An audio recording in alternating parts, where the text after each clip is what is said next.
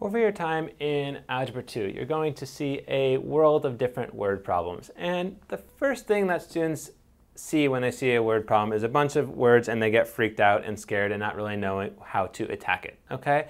So what I'm going to talk about now is just sort of a brief overview on what your thought process should be when you see a word problem, okay? So the first thing you should probably do is just take a deep breath because you're going to have to deal with it somehow, so you might as well at least collect yourself before you tackle it, okay? The next thing is to figure out what kind of problem it's going to be, okay? So there's typically a number of different problems that we are looking at when it comes to a word problem.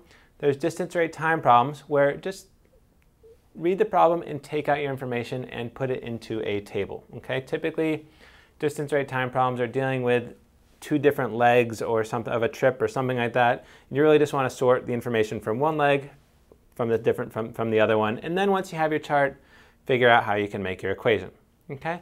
Another one is typically going to involve area or geometry or something like that, okay? And every time we're talking about sort of a physical space, just make a picture, okay? Take those words, make it into a picture which you can then label, and hopefully from there, make your equations out, typically relating area or perimeter or sides or something like that, okay? Another type of word problem you'll frequently see is mixture. Also, investment all kind of clump into that. And the main thing you want to do is just sort of make a diagram, okay?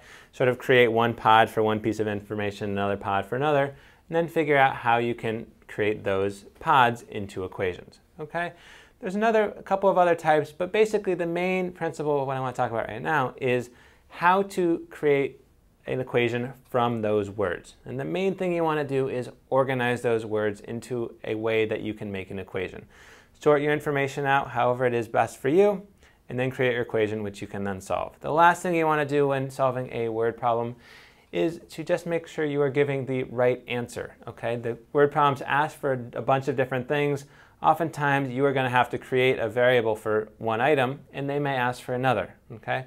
So just take a second when you're done to reflect, am I giving them what they are actually asking for?